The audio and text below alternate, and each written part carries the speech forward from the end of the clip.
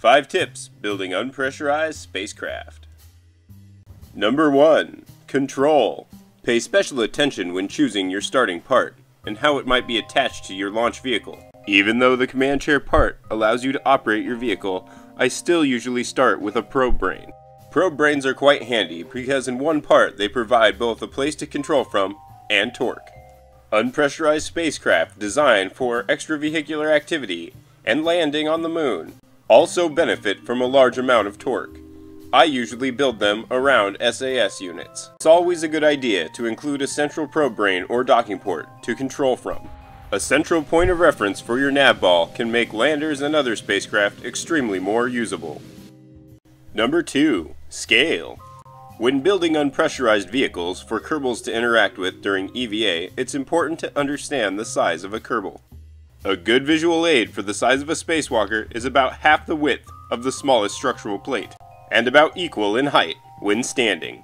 This can be a handy trick when constructing vehicles to be used by spacewalkers. Number 3. Kerbal Weight. It's important to consider the approximate weight of a spacewalker, and how their weight in the chair will affect the center of mass of your unpressurized vehicle. Monopropellant engines found in the Propulsion tab are an excellent stand-in for Kerbals. Planting monopropellant engines in seats can be an excellent way to save time testing vehicles. Even though a Kerbal doesn't weigh very much, it's still a very good idea to use stand-ins in testing. The weight of occupied chairs will throw off your center of mass. Number 4. Test rigs. Even though monopropellant engines are an excellent stand-in for Kerbals, you'll still reach a phase in design where you need to fully test it. Because Kerbals can't spawn in command chairs, you'll have to find a way to attach a command pod and get your Kerbals to the test rig.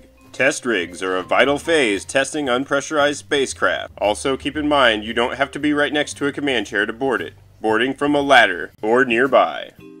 Number 5. Propulsion. Because most unpressurized spacecraft are small, even controlling thrusters can be an excellent propulsion system. I personally tend to favor monopropellant propulsion. Testing monopropellant craft may prove difficult, requiring you to launch these test rigs into orbit. Testing the propulsion systems of unpressurized spacecraft can be essential, as a little push goes a long way. Monopropellant engines are usually easiest to use in groups.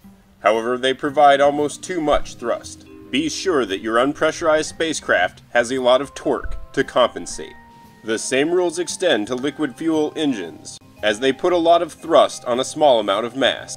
You'll find capable RCS systems and SAS systems are essential for controlling these craft.